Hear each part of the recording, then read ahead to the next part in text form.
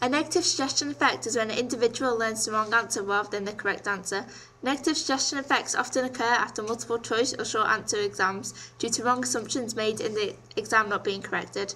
The phrase negative suggestion effect was created by Reamers and Reamers in 1926 after they noticed students' increased belief in false statements from tests.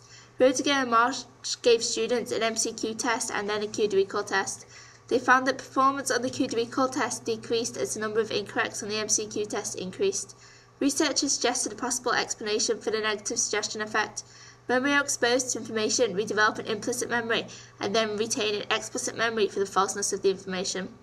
The problem of learning incorrect information is that it can interfere with correct information, leading to confusion over what is true and what is false.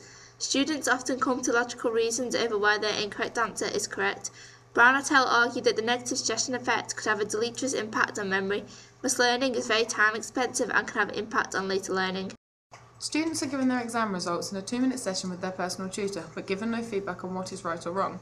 Most students are only tested in 2 sessions throughout the year. This is not enough testing as it allows little feedback on performance. MCQ tests in 1st and 2nd year stats also give students a grade weekly and never give feedback on what a student got wrong. In this situation, students may write or choose an incorrect answer and then believe this is correct for the future, as the mistake was never corrected. We propose that when students are being given the results of their final exams, they should be given a copy of their script and a copy of the marking guidelines. They should also be given an appointment with their personal tutor to go through the marking guidelines and their script if they want to. The feedback for the 1st and 2nd year stats exams is being improved upon this year, as they are reteaching areas that students are struggling with. However, we propose that the lecturer should spend 10 to 15 minutes at the beginning of the lecture going through the answers to the previous MCQ.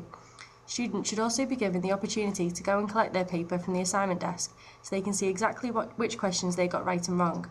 Lecturers could also use clickers more during lectures, as these give immediate feedback.